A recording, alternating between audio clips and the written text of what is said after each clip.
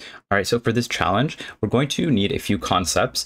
The first concept we're going to understand is Area 3D and animation. So let's do this in a new scene here. And what I'm going to do is I'm going to find a door. So my base will actually be in Area 3D first. So let me create an Area 3D. And let's add in our door. So this is our doorway. Now, of course, you can have your own or whatever. It's really up to you. Now, this one is nice because it actually has a door specifically.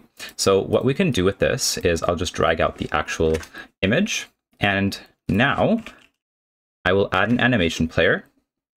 And what I can do here is I can say door open. And to open the door, right? So from close to open, this is actually quite easy. All we need to do is go to the actual node, right? The doorway. We'll go to the transform. And what I'll actually do first is I'm going to reset this at the base position for the doorway. And then this guy, I will key the position and key the rotation. Now we can rotate it as if it's opening. So we'll get the door and we'll rotate it like so, all the way, let's say 90 degrees, right? You can even see it's around 90 degrees and we can key this. Oops, actually, let's reset that. So let's undo and then go back here and we can say 90 degrees again and key that. Now, if your door doesn't rotate around this axis, that's fine. You can also change the position, right? So maybe if it rotates in the middle of the door, make sure you move the door accordingly to wherever the position is. So now the animation looks like this.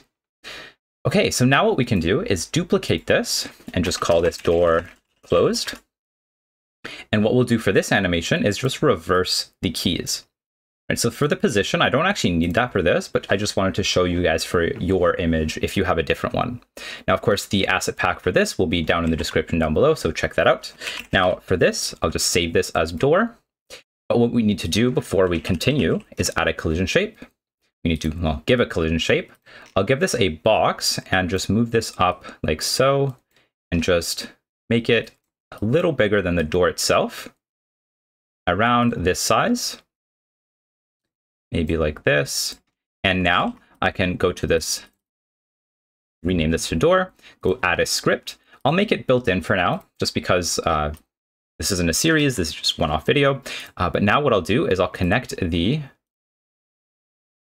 body entered node to itself, the signal, sorry. And here, my player is in its own group, so it's in a player group. You can also check for the player itself, whatever way you want to check, but I'm going to do this by doing if body is in group player. If you guys don't know how to add a group, I have a video on it. Go check it out. It's on my channel somewhere. All right, so now that we know that the body is in the player group, what we can do is get the animation player. So get node animation player, which should be animation player. Here we go, animation player, and we will play the open. So we'll say door open, right? So we'll open the door by calling this animation. Now, the cool part about this is now I can just connect the body exited and do the same thing, but this time on this part, I'm going to say door closed, right? So this is all we need in terms of code. Right, so this is cool because this allows us to open the door and close the door simply using animations. Now, if we make sure we save this, we'll go to our door and add this to our scene here. I'll just rotate it so it actually fits the player because my player itself does not have anything too complicated. So you'll see in just a second when I hit play that the movement is very bad, but yeah, there we go. So now we can open it. But if I leave, let's say we go over here, you can see that it closes. So once you enter the door, it opens the door and you can kind of go through it. Now, obviously there's no collision, but if you want to add collision, that's pretty easy. You would have to change this actually to a static body or add a static body. And then of course in here, you can actually create a collision shape. And this adds a very accurate collision shape. And you would be able to do the same for the doorway, but you would of course need to add a static body as this is an area 2D. This doesn't actually give collision, right? So that's how you would do that. I hope this challenge was helpful. I think it was a fun challenge.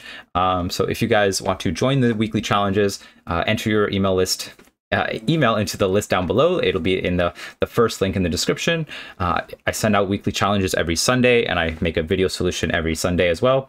So for the previous week, so this was the solution for our 3D door opening. So I try to give hints and stuff in these emails, so that way you guys can practice these things yourself. So I hope to see you guys around, and if you guys enjoy this video, as always, hit the subscribe button down below, like the video, share, and comment, and I will see you all in the future.